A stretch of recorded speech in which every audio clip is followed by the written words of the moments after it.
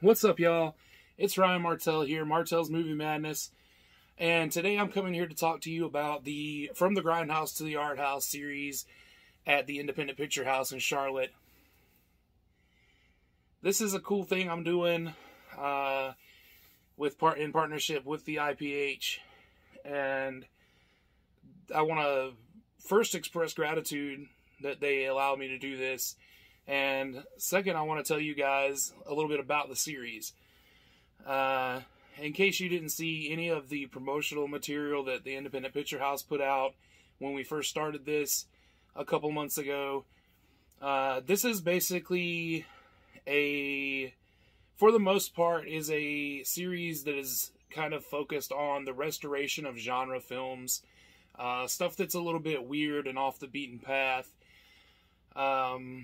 But also stuff that kind of is just like an endearing cult classic for the most part. My focus is going to be trying to get movies that I think are underseen and underappreciated on the big screen so that people can come out, and maybe people who haven't seen them before will come check them out just because, like, you know, oh, this is one of Samuel L. Jackson's first movies, or oh, this is an early Reese Witherspoon movie, or even if it's something like, you know, oh, I heard this director went on to do this, that, and that, and other, and then, or just something random, completely crazy, like, you know, there's a different style that you've never seen before, or something you want to dip your toe into. But it's mostly going to be different kinds of, like,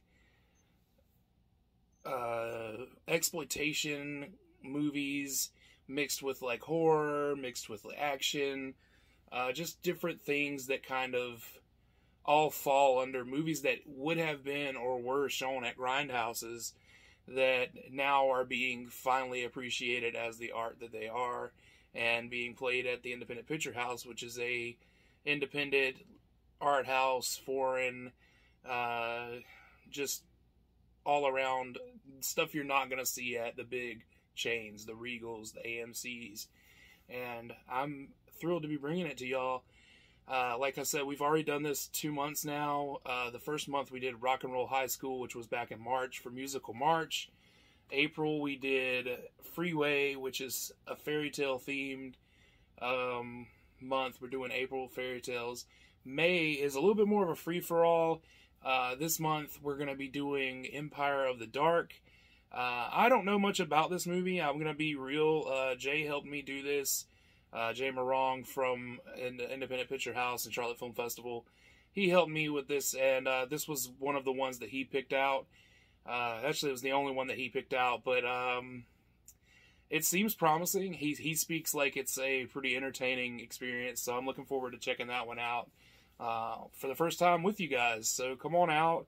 Let's experience some new movies. And yeah, I mean, and they're discounted ticket prices. The tickets are $8 instead of 10. So, you know, come on out, get some good popcorn, because the IPH has some of the best popcorn in town, and they just have an overall great aesthetic at the theater too, because like everything is movie centric, and in the bathrooms there's like old movie theater ads in the, like, from the newspaper that are just kind of plastered up on the wall, and that's really cool.